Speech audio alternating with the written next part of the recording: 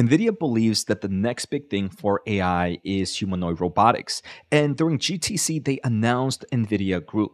So, on today's episode, I want to do an extreme deep dive about everything from this platform, hardware, software solutions, and just pretty much everything Nvidia investors should know. So, let's take a closer look in today's episode. I want to thank the Motley Fool for sponsoring this video, and check out fool.com/Jose for the 10 best stocks to buy now. With that link, you get a promotional offer for their subscription service. Now, let's continue with today's episode. So let's start off with just the basic thing. What is Groot? So Groot is a general purpose foundation model for humanoid robots. And I'm going to explain a little bit in a bit what foundational models are and why they are important to the overall market.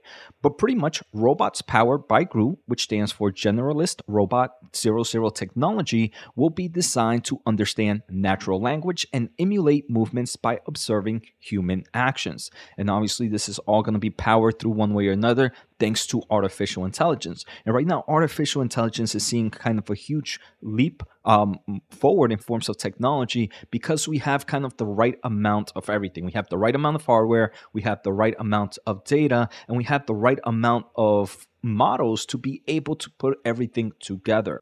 So I think it's better to kind of rewind a little bit and try to understand what is a foundational model. So a foundational model in AI pretty much it refers to some form of large-scale machine learning model that has been trained on vast amounts of data. Right now in the overall world, we're hearing a lot about foundational models in forms of large language models, right? ChatGPT-4, for example, is a form of foundational model. And these models, depending on the data that they are trained on, can understand, predict, and generate things like text, images, audio, or other types of data.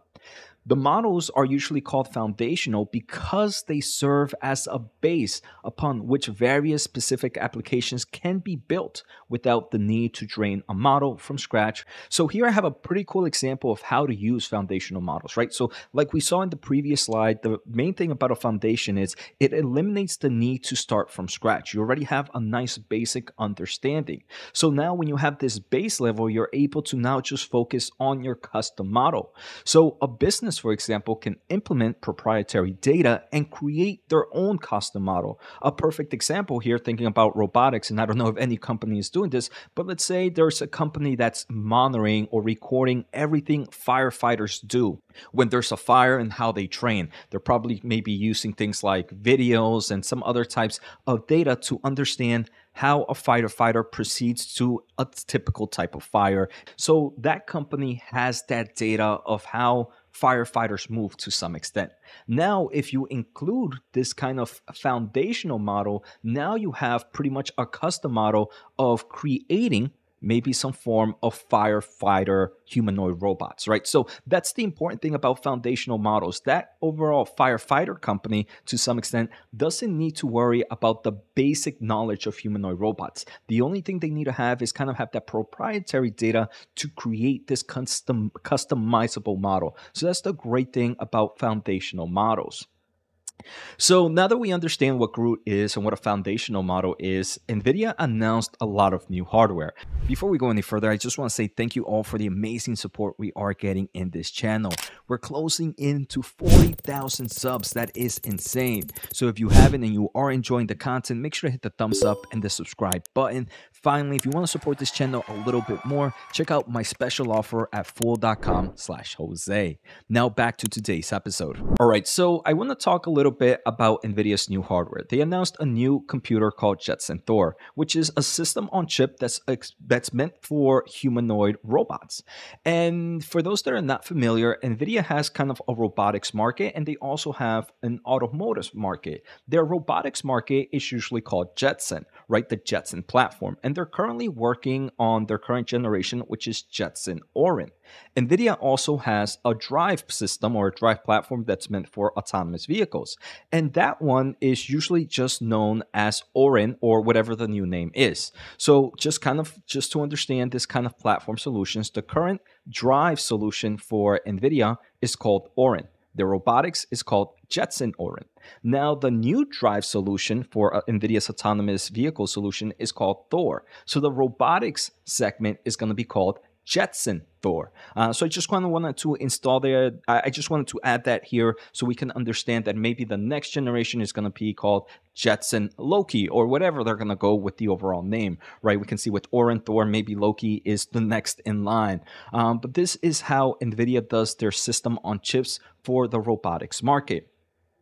Now, the thing with these robotic hardware solution, it usually includes the current GPU architecture plus some form of ARM-based CPU plus some form of memory. So for example, the Jetson Orin module used Ampere GPUs, which is the A100. NVIDIA didn't really release one for the Hopper architecture. There's no Hopper GPU Orin system.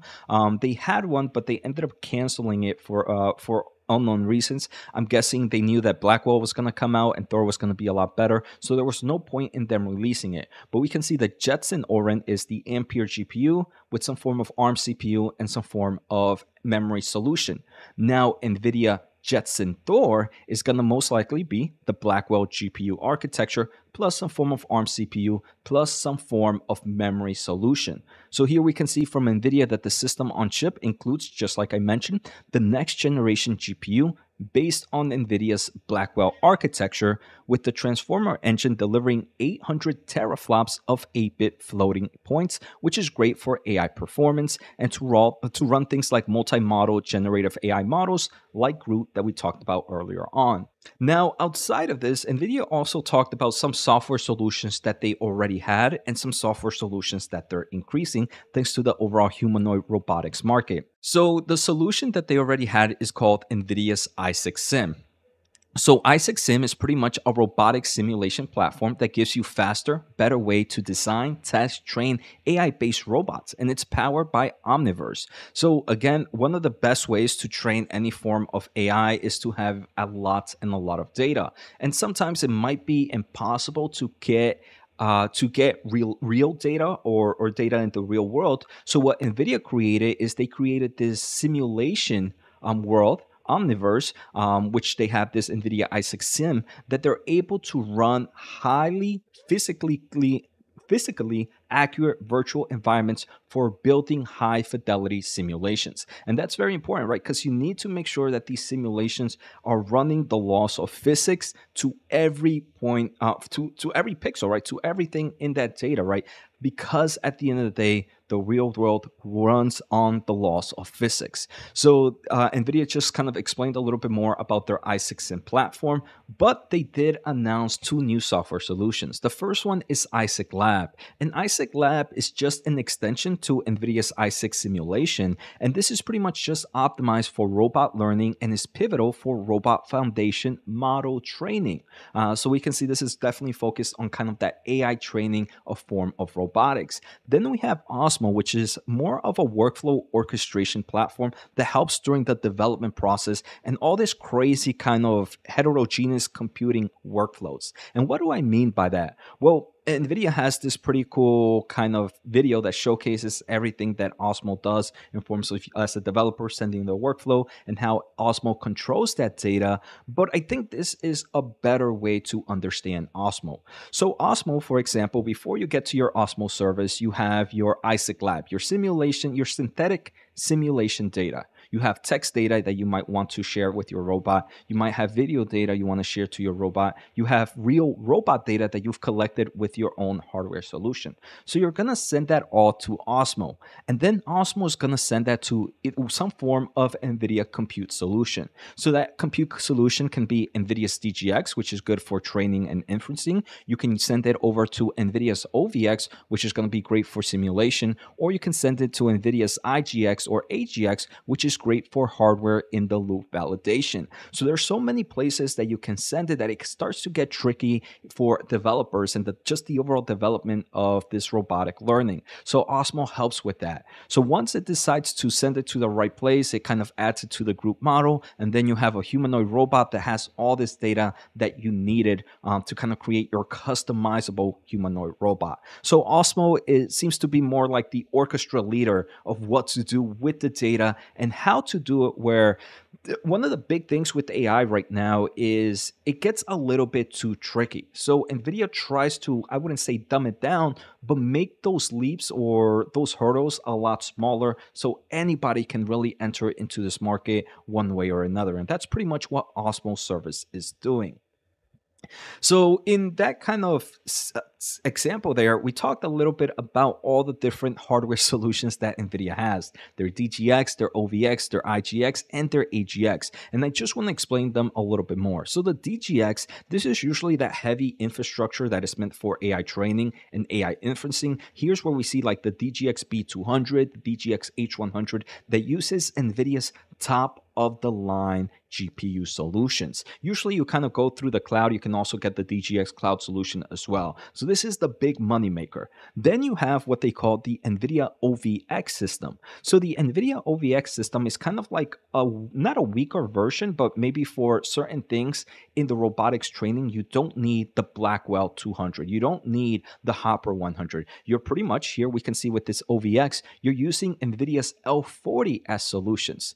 So the OVX system allows enterprises to create physical accurate models with high fidelity ray trace and path trace rendering of materials, operate large-scale AI-enabled simulations, and generate photorealistic 3D synthetic data for training. So this is pretty much what you're going to be using for that simulation side. So OVX, like I mentioned, doesn't need that H100. You're fine using the L40S, and we can see how NVIDIA hits different segments and different types of price points with their AI infrastructure.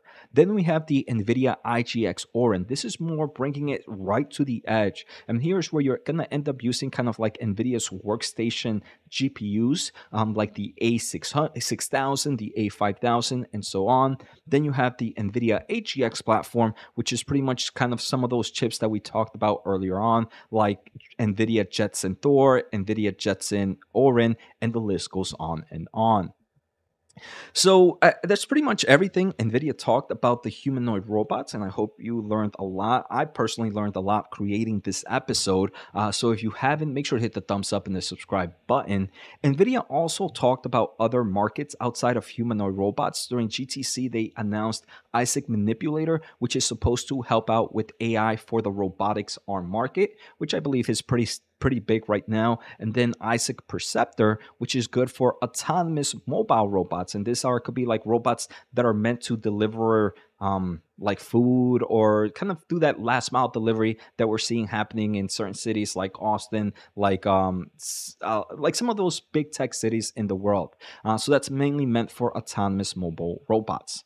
Now, all of this is also a great introduction or a great sales pitch to NVIDIA's software enterprise solutions. So they're NVIDIA's AI enterprise software solutions. But that is probably another episode that I'm going to cover. So today I really just want to talk about the robotics market, but just know that the robotics market is going to help drive more revenue here for NVIDIA's software solutions as well. And like I mentioned, that's going to be on another episode. Now, some of you might be wondering, hey, Jose, look, the robotics market is pretty cool, but where are we going to see this in forms of revenue? And in the revenue segment, we're going to see it all over the place. So the data center market is going to go up because you're going to see that they're going to see an increase in Black B200 sales, H100, because you're going to need to do the training within those DGX systems and those OVX systems as well, which use the L40S, which are more of a data center solution. Then you're going to have kind of the workstation GPUs, which is the IGX Orin, which I do believe goes in, let's go back here, the professional visualization market. And then in the auto market, you're also going to see a growth thanks to the NVIDIA Jetson Thor, which was one of the main chips we talked about in the beginning. So you're going to see revenue growth here in all these segments. And obviously the software market hits a little bit of all this. So it's not just one market, it's going to see a growth in all markets as well. Now, before I end this episode, I do have an NVIDIA playlist right here where I talk about all the different types of NVIDIA market solutions and do a deep dive like this. My most recent one was on the healthcare market. So if you want to learn about the healthcare market, take a closer look at that. I also talked about sovereign AI on December of 2023. If you want to learn more about that, we just did humanoid robotics. I think next I'm going to hit the software market, but I'm creating this great NVIDIA playlist for every type of segment and solution that NVIDIA hits. Maybe one day I'll hit the cybersecurity market. Just let me know in the comments below what should be some of the markets you guys want to learn about. So take care, have a good day, and see you next time.